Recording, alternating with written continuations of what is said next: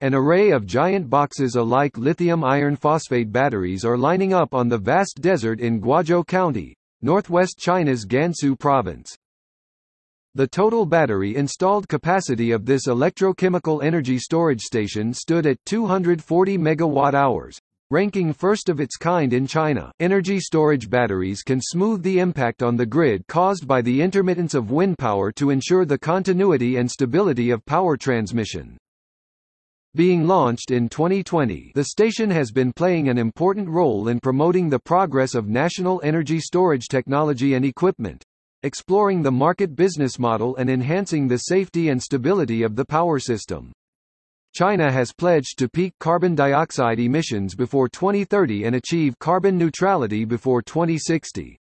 In order to achieve these goals, the country is striving to expand its whole clean energy industrial chain, including developing an energy storage system to support regional power transmission.